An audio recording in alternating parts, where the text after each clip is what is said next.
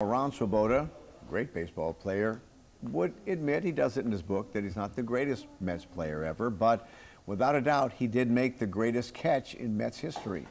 And there's a drive to right center.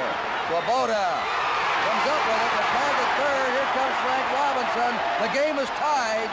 Ron Swoboda making another sensational catch for the Mets. Those were the days. The miracle catch happened 50 years ago this year. In the 1969 World Series, the Mets went on to win that game, the series. Ron, who has worked and lived here in New Orleans since the 80s, is out with a new book called Here's the Catch, a memoir of the Miracle Mets and more. And glad to have you in. And I've known you since the 80s when you came here. I remember the first time, because I grew up in St. Louis, so I was a St. Louis Cardinals fan, and we would play you guys a lot. I was in high school at the time. And when you first came to town and somebody introduced me to you, and I go, whoa, it's Ron Swoboda.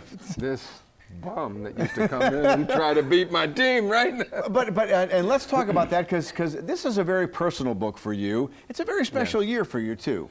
It is. Look, 50 years has gone. I couldn't tell you where. But the idea that we're going to celebrate this miracle that happened to a bunch of us guys, and we were guys for the most part. Most of the guys on that team were just players who somehow came up with some synergy behind great pitchers like Tom Seaver and Jerry Koosman and Tug McGraw and Nolan Ryan was on that team. Because you played with a lot of greats. Yeah, and I always felt like a guy. There was an expression in baseball, he's just a guy. It's not meant derisively, it just meant you're an average player, you're lucky to be there. And now let's talk about that 69 series where you made the miracle catch. You guys were playing the Orioles, and the Mets had never won a World Series. We were huge underdogs, as we should have been. And, you know, the Orioles go on and win it the next year, and they roll to a World Series win.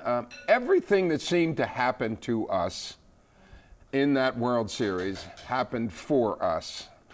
We made all the catches except for the very first play in the series. I let a ball get over my head for a home run. We catch everything else. Yeah. Every break, every bounce went our way. Well, and then in Game 5, when you guys finally won, you drove in the winning run. And one would think that would be the thing Mets fans would remember, because that's what gave them the series. Well, what made that stand out for me is there was a side-arming right-handed pitcher, Eddie Watt, who was pitching. Hodges normally would pinch hit, but I was hot. Okay. Yeah, the manager, and he would normally pinch hit for me. I got to hit in that situation and slapped one down the left field line that the Orioles didn't catch, which, you know, I would have wanted to catch that ball. Yeah.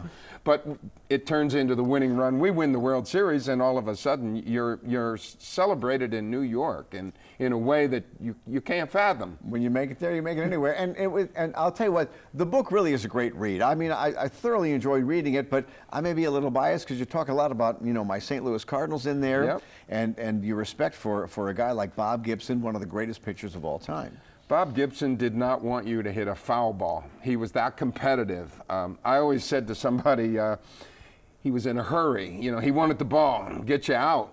He could shut you out in 2 hours. And he pitched like a guy who was double parked outside with a gallon of ice cream in the trunk, okay? I mean, he was in a hurry. And the thing is, if you're not a baseball fan, and this is not a huge baseball town, the personal story in there is really good. You did a great job writing it, Ron. I tried to, you know, Red Smith, one of the great, maybe the greatest baseball writer in my estimation in New York, said, it's easy to write. All you do is open a vein. And you opened a good vein. I tried to. Ron has several book signings this week, including tonight at 6 p.m. at Octavia Books. He'll be at Barnes & Noble in Metairie on Wednesday night, and then at the Garden District Bookstore on Thursday night. The book is available everywhere starting today. Really is a good read.